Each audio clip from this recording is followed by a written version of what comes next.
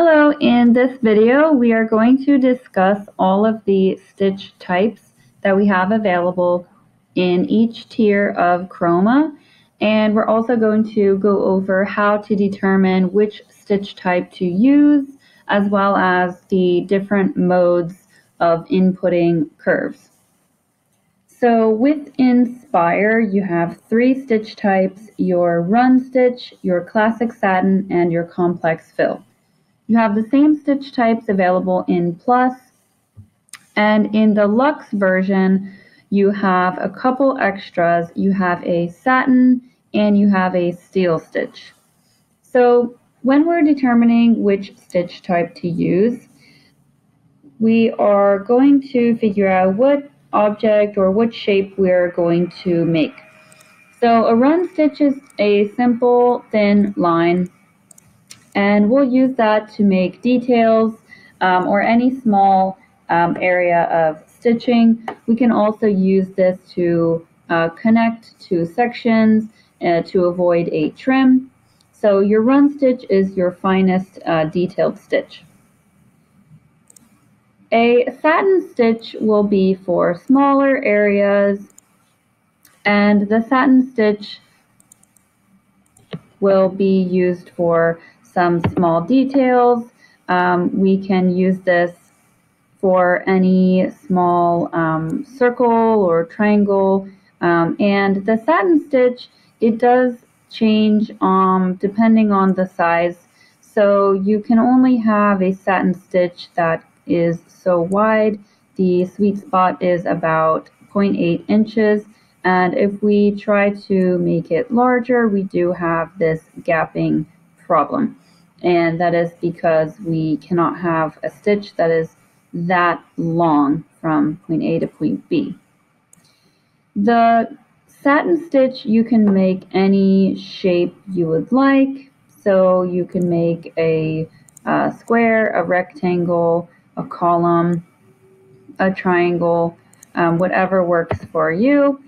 And the difference between the satin and the classic satin is our classic satin will be just for columns, and so the way that this one is going to work is we're going to start from the top, clicking left to right and moving our way down to create a vertical column, and to create a horizontal column we would click from top to bottom first and then move our way to the right. And now we have our stitches running the opposite direction. The steel stitch looks like a satin stitch.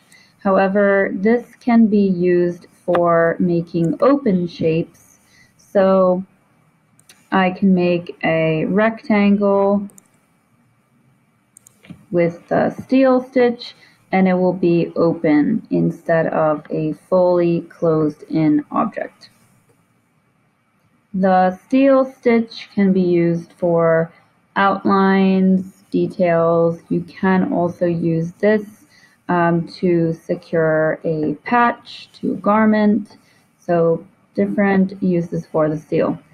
The complex fill is for our larger areas of stitching, and we can make any shape with this just clicking on our screen. And the complex fill again is used for filling in larger areas. So those are our stitch types.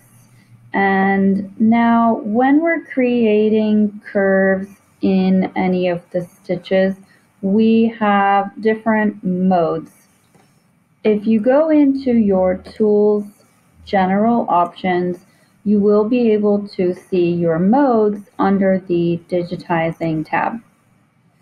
I have the Outline Input mode set to Simple Draw. You also have Bezier and you have Freehand. When you're in Freehand, you will see a pen that you can draw on the screen with, and then it creates your shape. So since I'm in complex fill, I can create a shape, I can right click and it will fill it in. If I were using the run stitch, I can do the same and it creates a run. The other modes that we have is a simple draw. And when we're creating a stitch type in simple draw, we're going to use our control key or the command key to make our curves. So as I hold down command, I can curve the line, and if I release it, I can make straight lines. This works with all of your stitch types. So whether you're using your run, your steel, or your complex fill, you can curve by using control or command.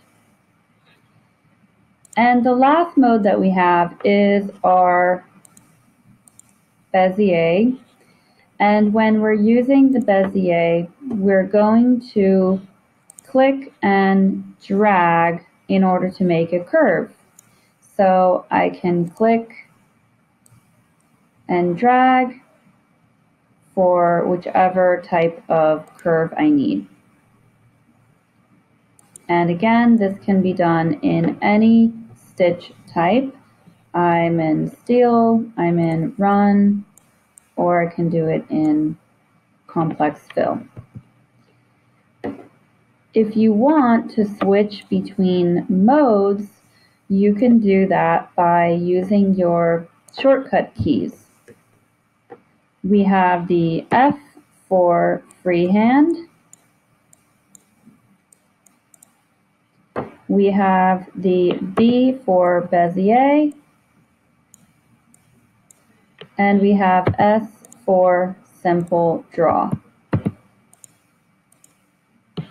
And now I'm going to hold control to make my curve. So I can switch back and forth between each mode, even on the same object, to make it easier for me to maneuver around my screen. Hope you learned a lot. Leave us some comments below and email us with any additional questions you have. Thank you for watching.